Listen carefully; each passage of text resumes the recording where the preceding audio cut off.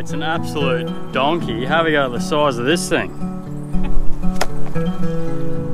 Righto, welcome back to another episode, guys. We're heading to Carpentaria. We just left Mareeba. We're on the Kennedy Highway, staying at Archer Creek Rest Area. It's a mouthful, I got it out. Staying here for the night. We're going to go check out the Innot Hot Springs and anything else that's around there. And just behind me, I can hear a bit of a creek and a waterfall, so I reckon we might head down there and have a bit of a look. But hope you enjoy this one, and fingers crossed we're going to go to Carpentaria and catch some fish. Surely we'll get the boat off there, have a bit of a look around, but we've got a week to get there, and hopefully we can fill in that time by showing you guys some pretty epic content. So stay tuned, and hope you enjoy.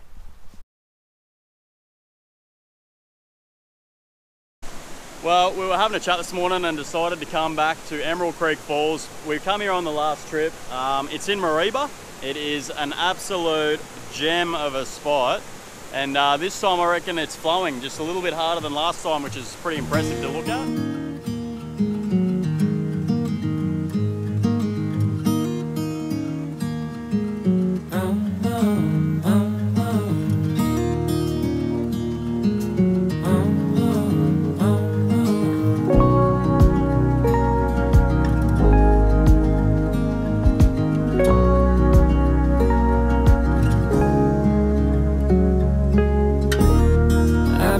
Like a wild man, sleeping like a child.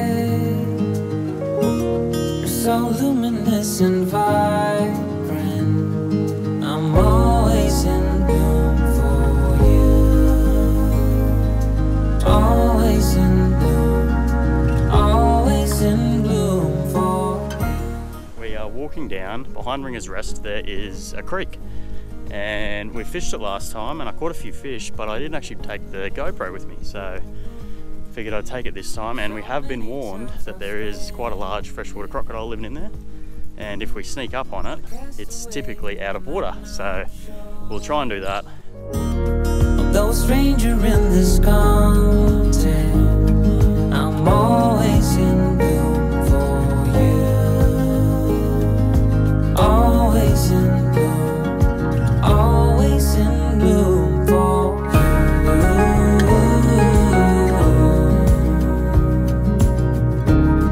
An infatuated light.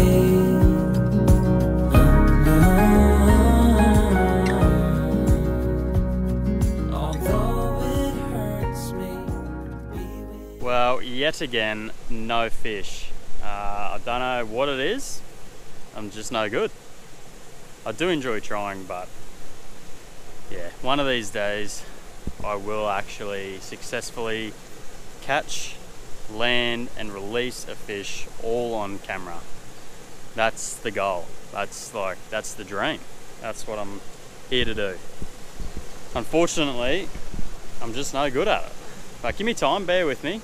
We're going to some pretty exciting places, so surely you've got to land something. Anyway, we did, however, see a crocodile, so that's good. We were fishing away and KTL'd out, and sure enough, there's a little freshwater crocodile sitting there, and he even played the game and let me fly the drone around him, so that was good. But we are going to go and have some lunch and pack the fishing rod away for a little bit, I think. We're here for another 2 nights. I don't really know what we're going to get up to. We'll try and find something exciting, but it's nice just chilling for a few days. So that's the plan, chilling.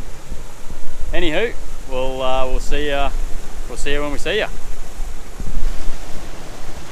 Just behind me is Innot Hot Springs. Now you can go in there, you can pay, and you can hang out in some of their own pools filled with the hot spring water, or you can go down to the creek, which is totally free, and hang out in some of those pools down there. There's a series of 4 pools, and progressively they get hotter and hotter and hotter, so when you get down there, be careful of that. But it's pretty nice. It was really nice to go down there and check it out, so I'll throw on the drone footage now of it. And yeah, absolutely red hot spot. Definitely make sure you stop in here on the way through. Righto, well we just rocked up to the Cumberland Chimney. Now this is a donation camp. It's about 20 k's west of Georgetown, on the way over to Normanton and Carpentaria and all those areas. Pretty nice spot. There's a couple of dams here, there's toilets, and yeah, just drop a bit of change in the donation box and you're all good to stay. The only probably downfall with this place is it actually is quite dusty at the moment, but hey, it's all good. There's a few cows roaming around, which will make it interesting tonight. I'm sure they'll probably wander into camp, but yeah, not a bad little spot on the side of the highway on the way to Normanton.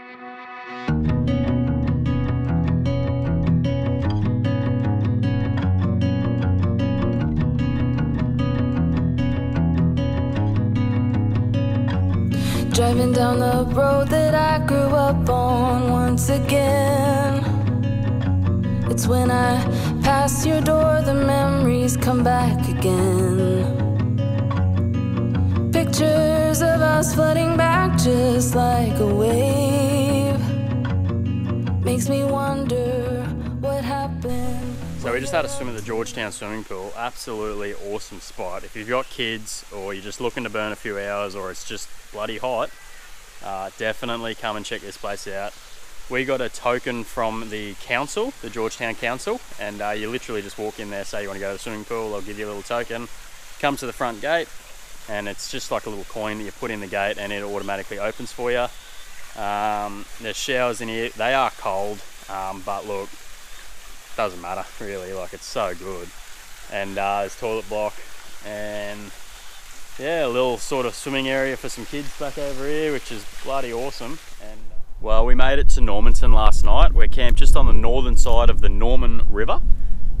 Basically, as soon as we got here, I was cruising past the river. There was a guy there fishing. Reckon that he lost 2 barra straight off the bat. So it took me all of about 2 seconds to get the rod out and start fishing. So I got a bit carried away with that. I didn't actually catch anything, which is no surprise to anybody ever. I friggin' suck at it. But I have dead set never seen so many barra boofing in my life. It was ridiculous, like genuinely ridiculous. And I went to fly the drone to try and capture a few of their boofs, and it's a no-fly zone. So that sucked a bit, and the GoPro just wouldn't pick them up. Anyway, you'll have to take my word. I'm gonna go there, ground the Sarvi, and do my very best to get one. I've sort of made a bit of a plan that live bait is the go, so we're going to try that. I did try and get a bit yesterday, but I just couldn't get any. I spoke to a guy before though, and he's given me a bit of a heads up on a spot to get some. I did throw the cast net though, and I caught a little barra. I'll show you that now. Well, I just pulled the first barra out of the Norman River. It's an absolute donkey. Have a go at the size of this thing. I was actually trying to get a bit of bait, and the poor bugger jumped in the net, so yeah, we got a few prawns, so we'll use them, but yeah, I'll get this poor little fellow back. Hey, they're in here.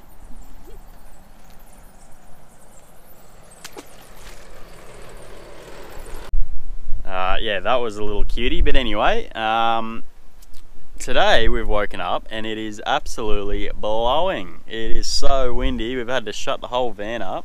Little hot tip, if you're at this free camp, just on the northern side of the Norman River, close your windows if it is windy, because the dust that gets in your van just off the wind is incredible.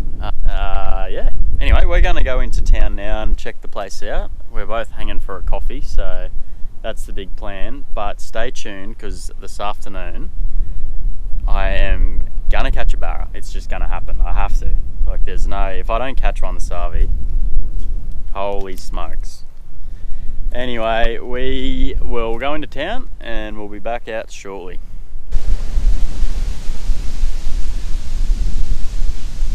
Have a go at the size of this crocodile. Oh my god. I don't know how we would go seeing something this bloody big in that little tinny. Because that's the size of the crocodile. And that's the size of our boat. So it turns out that crocodile was 8.63 meters and is the largest crocodile to ever have been shot. 8.6 meters. Wow, that's massive. our boat's 3.5 meters. That's ridiculous. I'm heading out to go get some bait, and we're gonna have a bit of a fish sasavi. There's a little place up the road between the Normanton River and Carumba. It's only probably 5 k's north of the Normanton River, or Norman River, and apparently you can get some mullet there, so I'm gonna give it a go. Conditions are absolutely atrocious. Like, it is so windy out there at the moment.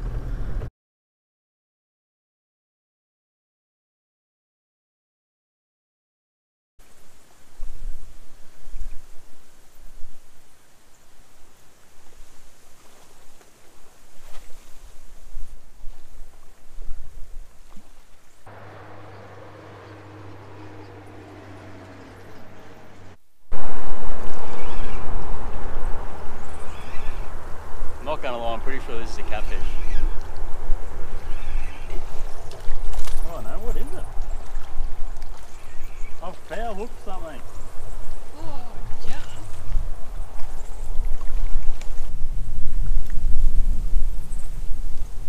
If anyone was wondering, that's how you break rods.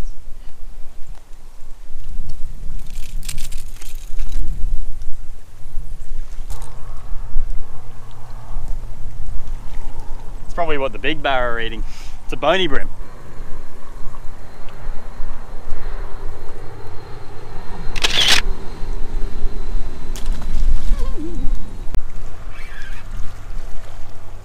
Well, I got a Barra. Hopefully I can land the bloody thing.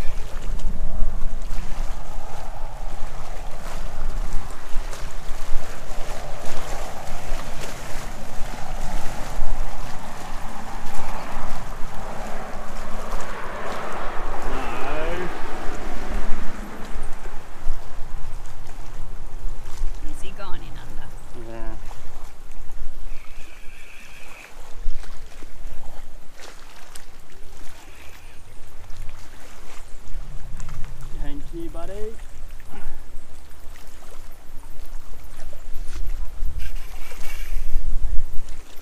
In the tackle box there's lip grips, big white ones.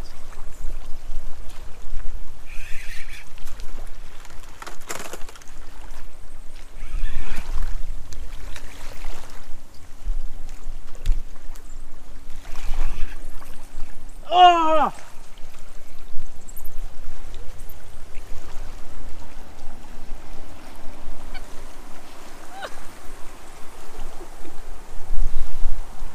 Literally just fished for like 4 hours for that.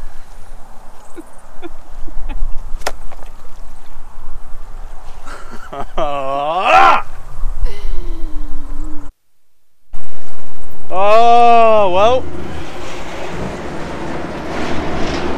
I just felt my drag and it was about as tight as it could freaking get.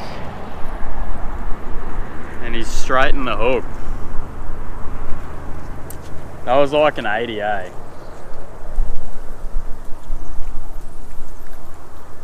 Straight in the hook. Like, I can't even pull this drag out, it's that fucking tight.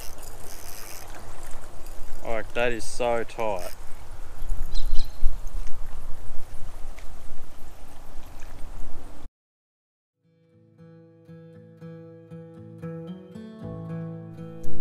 Well, Well, we made it.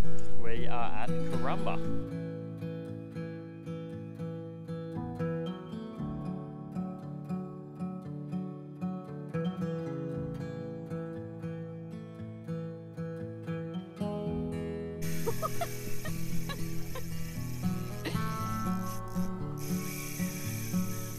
I've caught a fish.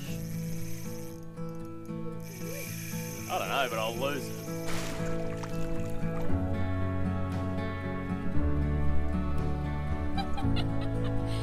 Oh, that is so good. You have no idea how hard I've been trying for a bloody fish. It's a Barra.